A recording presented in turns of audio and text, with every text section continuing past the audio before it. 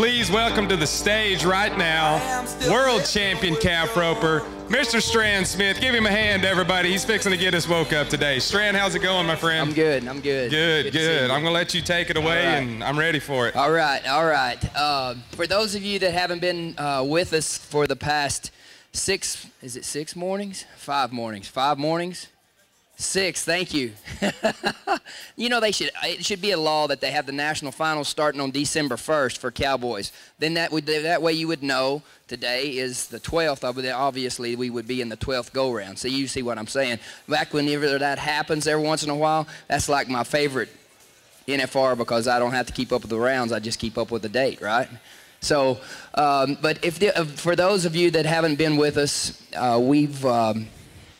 we're doing this this talk every morning, and we're trying to keep one theme in mind and how it falls under different topics. And the theme throughout the week has been this: whatever you do regularly will determine what you will have eventually. And today is balance. Balance of our life is the topic today. And if we're going to balance, I think that a lot of times what happens in my life, I just speak from experience, is it's really easy to get things for whatever I'm doing. So, all right, I'm a roper, right? So it's really easy for me to neglect 2 areas of my life and really focus in on one area of my life, on my career, which would be the physical part. So to have balance, I'll just, it's mind, body, and spirit. So I think that if we can continue to have balance, in other words, if you are a person if you were a lawyer, it would be real easy to get unbalanced in the body part because the mind and then maybe the spirit part. But you're using your mind all the time. That's how you make your living. And I think that for a roper or an athlete, it's easy to get unbalanced in the body part by having your body physically in good shape and working at your craft, your trade. And it's easy to neglect your mind and your spirit man. And to really have, my opinion, is to have true happiness, you have to have balance in each area. And just for instance, I've been talking here for 6 days, and what have we been talking about? We've been talking about a lot of the mind and a lot of the spirit man. Well, I haven't even touched the body. That we haven't gone there yet. And I think that's where, unless you are depending on your body for your living, like a lot of these guys, which all the guys out here at the NFR are, their physical well-being will determine how successful they are. Unless you're in that occupation or that craft, that trade, it's easy to neglect your body. And so that's what I want to talk to you about today. Myself, you know, it says your body is the temple of the Holy Spirit. And I think that gets neglected a lot as far as with everybody, myself included.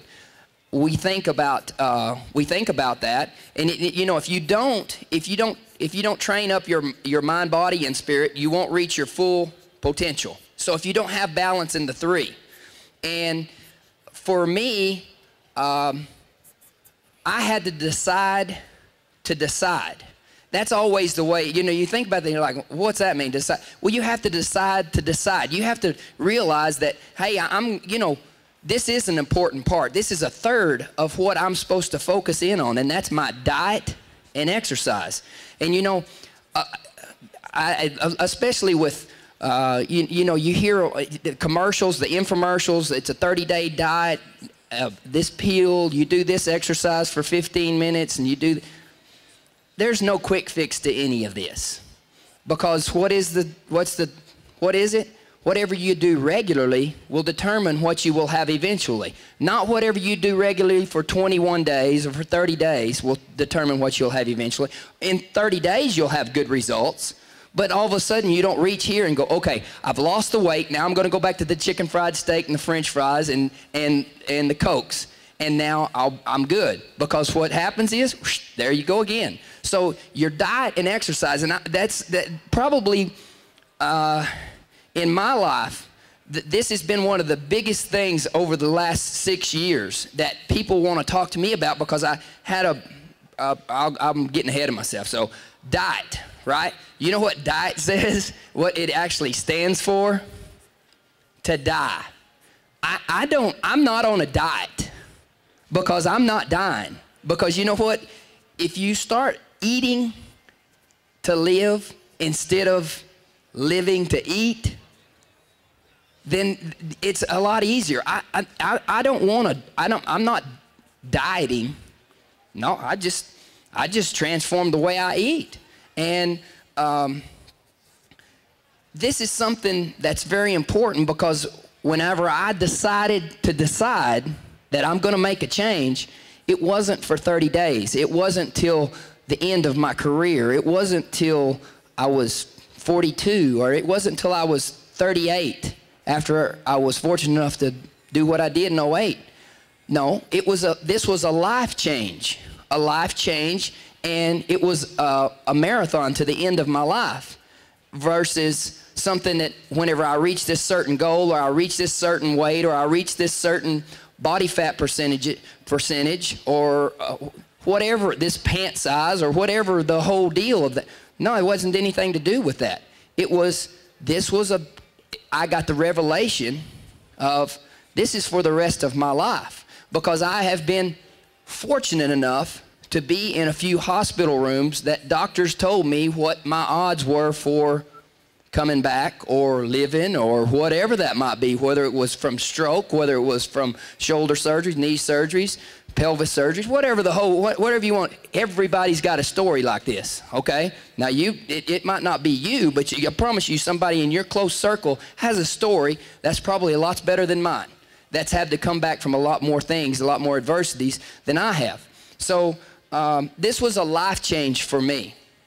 In 06, I came to the national finals with my arm in a sling.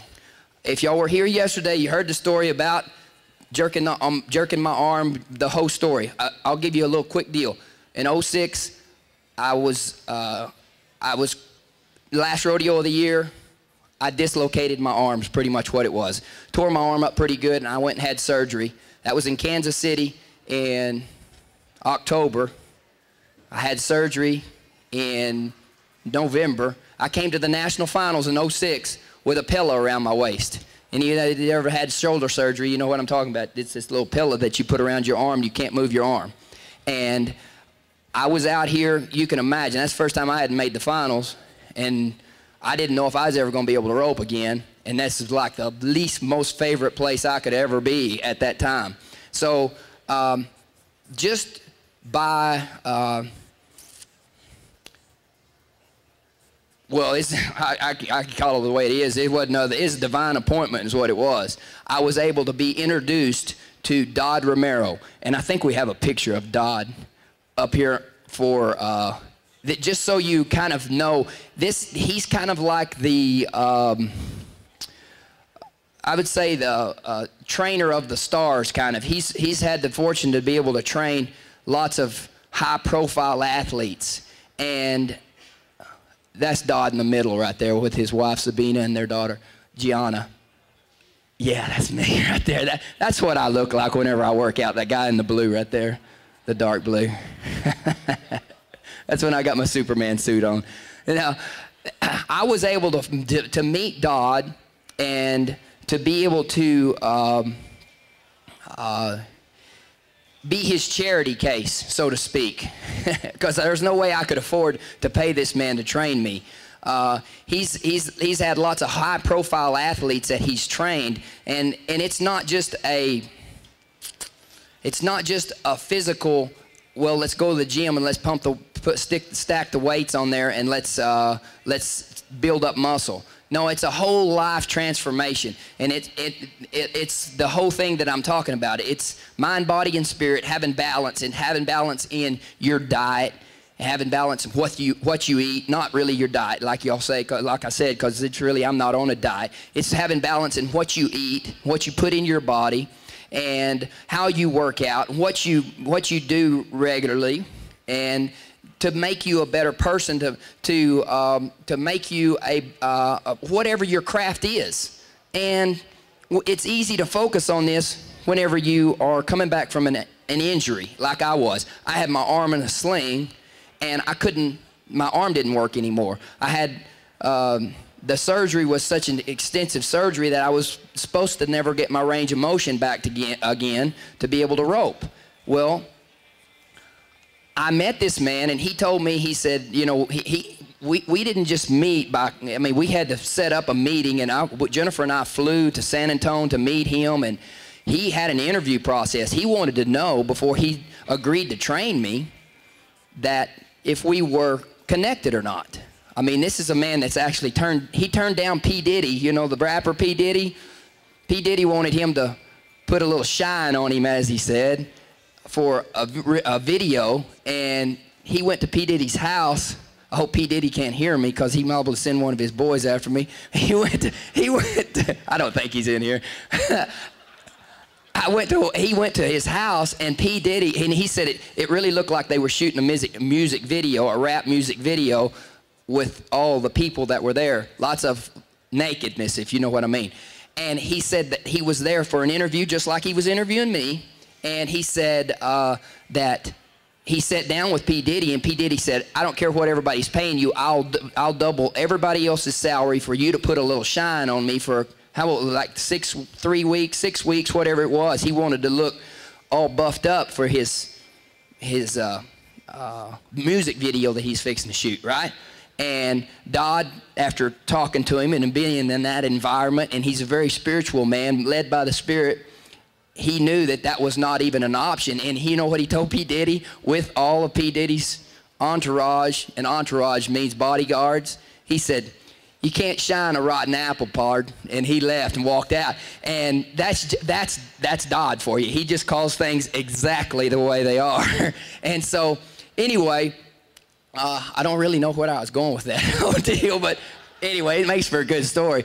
But he started in to train me. I'll go down to San Antonio, and he agrees to train me because he's like, we connected, our spirits connected. And he saw that whatever it was, my heart for the Lord, that's the main thing. I was just fortunate enough that he's connected to the same man that I'm connected to, my father, up there, that father. And he agreed to train me. And he not only agreed to train me, he said, I don't do this for the money. I do it to make a difference. And when he introduces himself, you have to understand, when you see this man, he's a very, I would say, intimidating to some people man, because he's 6'1", he weighs 252 pounds, he's 50 years old, and he has less than 5% body fat. He's done things that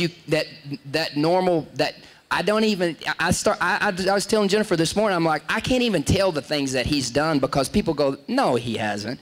Oh yeah, he's done things that are just completely so crazy. He has so many stories, but he's so connected with the Spirit and putting himself in the right position, physically, spiritually, mentally, that the way he's used by the Lord is just unbelievable, unbelievable. And the things that his physical body can do, because he will push himself past the limit day in and day out. And so anyway, all right, he agrees to train me. So we start in, this is right after the national finals. And he said, when the time is right, my brother, and he doesn't talk English either. He speaks like in Greek God, some kind of language. So just for instance, say we're going to go eat breakfast. Dodd and I, we're going to go eat breakfast. He doesn't say, hey, bro, let's go get some breakfast. No, he talks like this. My brother, I will meet you in the morning, and we will go after our morning workout and our morning session. We will go replenish the body, so it will be able to do the work of the Lord. You know, and you're like, it's perfect coming out of him, you know. You're like, oh my goodness, what is this man going to do to me, you know? So we go home after the meeting in December, after the finals, And I'm like, okay, I'm ready to go. So I start rehab with the shoulder. While I'm talking to him, I got the arm in the pillow, you know, and I'm like, you give me any instructions? No, just let the body heal and replenish. You know, and I'm like, okay, oh, yes, sir. So I go home. I've never been extremely healthy as far as I tried to watch what I ate a little bit, but I was pretty unknowledgeable about what I was supposed to do and wasn't supposed to do. I did more damage usually when I went in the gym than I did good. So I just wouldn't go, right? I roped. That's how I stayed in shape. And I'm from Texas. I eat chicken fried steak, right? Okay? So I'm waiting. I'm starting in rehab, and I'm like, man, when's this guy going to call me? I'm ready to go, you know? I'm already started back roping in about 3 months after this deal, and I'm trying to rope. And I can't really get it, you know, I can't really swing my rope. Anyway, we go to Florida and the whole deal, and he helps, he calls me and he says, it's time, my brother. So he told us to come down there, and we start on this life transformation is what it was. And what it is what was really cool about this is I didn't go at this alone. I had a partner. Jennifer was all in on this. She's like, I don't care if we have to mortgage the house, you know, we're going to do what we would need to do to get you back. I'm like, oh, right on, man. You know, you're speaking my lingo now. So if we're going to miss, let's miss big, you know. So we do go through this. I didn't know. My whole thing is I'm just like to him. He's telling me, look, we're gonna change the way you eat. We're gonna change the way you sleep. We're gonna change the way you exercise. We're gonna change the way you rope. We're gonna make you faster, make you stronger, make you quicker, make you be able to jump higher, run hard. And I'm like, man, this sounds like he sounded like he's listening to y'all. Remember the old $6 Million Man, Lee Majors, back in the day? You young people probably don't know this, but they used to have a show called the $6 Million Man. Lee Majors was on it, and anyway, when he's telling me that, it's like that commercial. You know, we're going to make you be able to run faster, jump higher. And I'm like, to me, in my mind, I'm keep just saying, hey, just get me where I can swing my stinking rope. I know how to win. I'll get where I can win, but I'm just get me where I can get my arm, where I can get it to here, where I can swing my rope. I'll take care of the rest. I don't need to be able to be faster or stronger, all this stuff. Little did I know, I was very uneducated about all these things, about flexibility, the importance of stretching, the importance of your diet. And I started on a life transformation to make me more balanced. And like I said, I started on this not alone, but with my wife. And with that relationship, we'll go back on what we talked about yesterday, the importance of your relationships, the importance of what you will reach in your destiny is the people you surround you with. With that relationship, it changed the whole perspective of my entire family. My entire tribe has been able to benefit from this one thing. Whenever I couldn't, if y'all were here yesterday, when I couldn't raise this arm to say, thank you, Lord, where we're going with this. Whenever I hurt my arm, when I hurt this arm, I raised this arm up. And I said, thank you, Lord, for this, because what is going to come from this? And this relationship with God came from this injury. And it didn't just affect me to get me to where I was actually faster, stronger, could jump higher, and all these things that he said. But now this will affect my tribe, and my tribe being my family, for the rest of our life. Everybody in my family, in some way or another, has benefited from this. Whether it be with their diet, with their exercise, with our whatever it is, it has affected and trickled down to every one of us in one way or another. And there's a couple of them that's out there in that arena that you will see the results of some of these things that has happened because of this injury. So the importance of your physical well-being is I cannot, because I've been living this for 6 years, and it wasn't just for the result of what it is that affects me for roping. Now, I will be a little bit stingy in this one area. That's what got me going on this, was I had that incentive because I wanted to come back. I wanted to do something. I didn't feel like I was done yet. I didn't feel like I had done all I wanted to do. So I'm not going to go into that.